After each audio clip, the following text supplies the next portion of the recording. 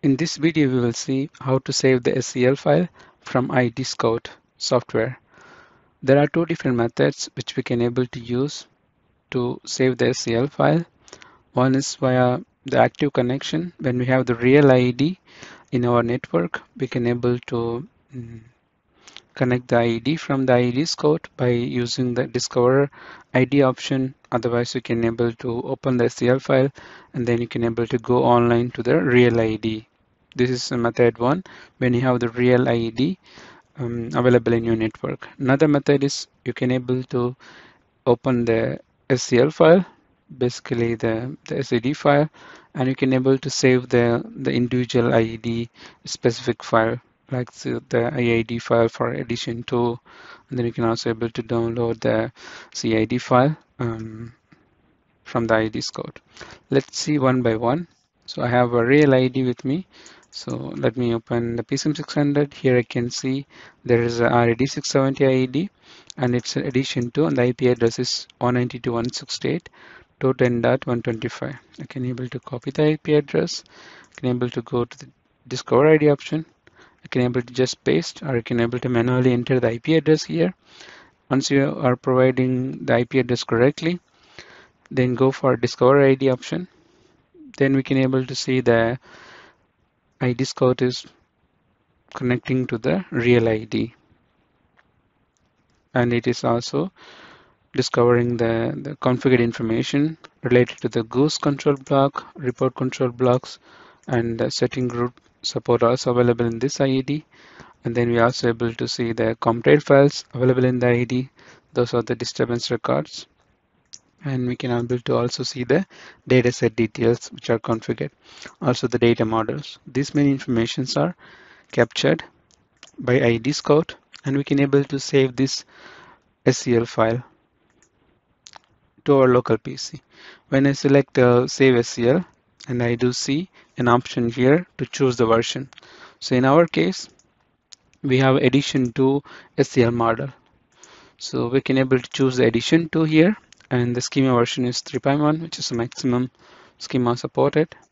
And we can able to save this SCL file as IID, and then you can also able to save different SCL file like the SAD file as per our requirement. So in this case, let me save as IID file. So this is the method one, and method two is we can able to just export the SCD file from PSM600. So here I will export PSM600 underscore project file. Let me save this path here, and I will try to export the file into edition 2 or edition 2.1 also. You can able to export it.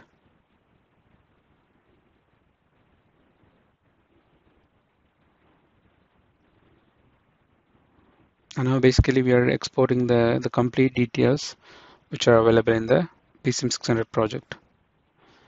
That's basically an SCD file which has all the IED part of the project. Now the file has been exported.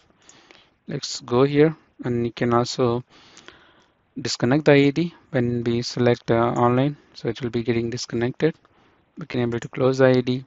Again, coming back to the main screen, there you see an Open SCL option. You can able to import the SCL file that we exported here. So let's go data modify, and here we see this is the file which I exported, the SCD file format. We can able to basically import all different SCL file formats, as we do see here. The 6 different type of SCL files can be imported if you have SCL file already. So we have exported the SCD file that has many IDs, and let me import all the IDs into IEDScout. And the ID that we wanted to save as a SCL file, this is the one, which is a AA1 D1 Q02A1.